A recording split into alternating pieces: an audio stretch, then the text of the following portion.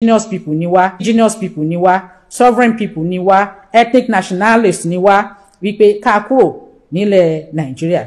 A dẹ̀ ti kúrò ní November 2022 ní èní tó jẹ́ ọjọ́ 12 oṣù kẹrin 2024, ìyẹn jẹ́ April 12th 2024. Ìpè ní èní pé ká kúrò pé ayé sọlẹ̀ sórí ìsọmi tí ò rí, pẹ̀lú agbára tọ́lọ́run fi ta sánmọ̀ bí ẹni taṣọ, pẹ̀lú agbára tọ́lọ́run fi dá ọ̀run méje lẹ̀ méje ayé àti ogun tó wà ní ẹ̀ pátápátá, tó ní ohun òṣùpá ìràwọ̀ kó máa ṣe ìmọ́lẹ̀ ayé, òkúta iyebíye kó máa ṣe ìmọ́lẹ̀ ìsàlẹ̀. Èmi Modupe Onitiri Abiola mo proclaim sovereignty Democratic Republic of the Yoruba ní èní ọjọ́ Jímọ̀ ọjọ́ 12 oṣù kẹrin 2024. Láti èní lọ ilẹ̀ Yorùbá ó bẹ̀rẹ̀ ìjọba tiẹ̀, ó bẹ̀rẹ̀ ìlú tiẹ̀, ó become newest nation in the world. Káàkiri àgbáyé Yorùbá ó dorílẹ̀-èdè, tẹ́nikẹ́ni ò takò, tẹ́nikẹ́ni ò sọ pé kò rí bẹ́ẹ̀, ó rí bẹ́ẹ̀ ni, ó ṣe bẹ́ẹ̀ ni, ó ti wá sí ìmúṣẹ.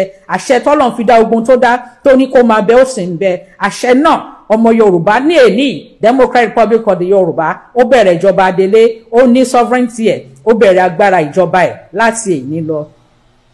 Èmi Modupe Onitiri Abiola mo tún sọ lẹ́ẹ̀kan sí, ọmọ Yorùbá, indigenous Yorùbá descent ni mí, ọmọ Yorùbá ni mí, opó olóògbé NKO Abiola ni mí, ọmọ Onítìrí Èkó ni mí, pẹ̀lú àtìlẹ́yìn Ọlọ́run, pẹ̀lú agbára tọ́lọ́run fi ń jẹ́ èmi ni, pẹ̀lú agbára tọ́lọ́run fi ń jẹ́ àìkú, pẹ̀lú agbára tọ́lọ́run fi ń jẹ́ àìrí, pẹ̀lú agbára tọ́lọ́run fi ń jẹ́ àìní ìpẹ̀kun, pẹ̀lú agbára tọ́lọ́run fi ń jẹ́ àìní òpin, pẹ̀lú agbára ìyìn ògo ọlá Ọlọ́run. Ní èní mo proclaim ilẹ̀ Yorùbá, mo issue proclamation, notification, publication, annunciation, pronunciation, sovereignty Democratic Republic of the Yoruba. Láti èní lọ Democratic Republic of the Yoruba, láti èní lọ Democratic Republic of the Yoruba, ó di nation, ó ní sovereignty ẹ̀, ó bẹ̀rẹ̀ sí ṣe ìjọba ẹ̀ láti èní lọ. Bẹ́ẹ̀ ló ṣe rí o, kò yí padà. Àwa sọ pé gbogbo orílẹ̀-èdè káàkiri àgbáyé wípé kán mọ̀ wípé Democratic Republic of the Yoruba is a new nation, newest nation in the world, number 55 in Africa.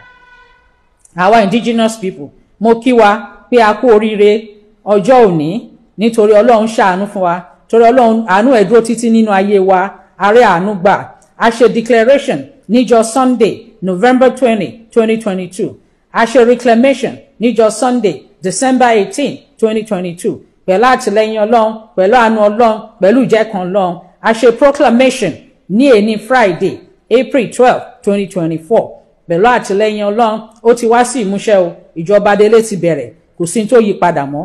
Ọmọ Yorùbá ò bójú wẹ̀yìn mọ́, wájú wájú ni, òkè òkè là ń lọ lórí ilẹ̀ alààyè yìí pẹ̀lú àtìlẹ́yìn Ọlọ́run. A ti ní sovereignty wa, a ti bẹ̀rẹ̀ ìjọba wa, Ọlọ́run ti ṣàánú fún wa, àti rí àánú gbà. Mo congratulate gbogbo ọmọ Yorùbá o, gbogbo indigenous Yorùbá people pátápátá IYP ti Democratic Republic of the Yorùbá. Mo kí wa, a kú oríire, Ọlọ́run ṣàánú fún wa, àárẹ àánú gbà. Ká máa ran Ọlọ́run nígbà gbogbo, ká máa fọpẹ́, ká máa fìyìn fọ́lọ́run. Gbogbo ìgbà tá bá ti rí àwọn nǹkan tó dáa tọ́lọ́run ṣe fún wa, ẹ jẹ́ ká máa yin Ọlọ́run, ká máa fọpẹ́ fún Ọlọ́run. Ní gbogbo ìgbà, ṣẹlá ọmọ Yorùbá IYP, àǹfààní tó pọ̀ gan-an a máa bẹ̀rẹ̀ sí rí ní kíákíá, oríṣiríṣi oore nǹkan tó dáa. Lákọ̀ọ́kọ́, àwọn nǹkan kan wà tó jẹ́ pé tí àwọn ọmọ IYP tán bá gbé wọ ilẹ̀ Yorùbá, duty free ni o, gbogbo ẹ̀ la ṣe máa ṣàlàyé. Gbogbo bá ọmọ Yorùbá ṣe máa rí owó láti fi ṣe business, láti fi ṣoko, gbogbo ẹ̀ la ṣe máa ṣàlàyé. Gbogbo oore tó pọ̀ ó ń bọ̀ fáwọn ọmọ Yorùbá, torí a ti ní control over resources wa, a ti ní control over destiny wa. Pẹ̀lú àtìlẹ́yìn Ọlọ́run, a pé gbogbo ìlú lágbàáyé kí wọ́n mọ̀ wípé Yorùbá ó ti di Democratic Republic of the Yoruba, the newest nation in the world, àti dorílẹ̀-èdè o. So long live IYP, long live DIY, Democratic Republic of the Yoruba. Kọ́lọ́run kó bless, kọ́lọ́run kó ṣàánú orílẹ̀-èdè Yorùbá tiwantiwa.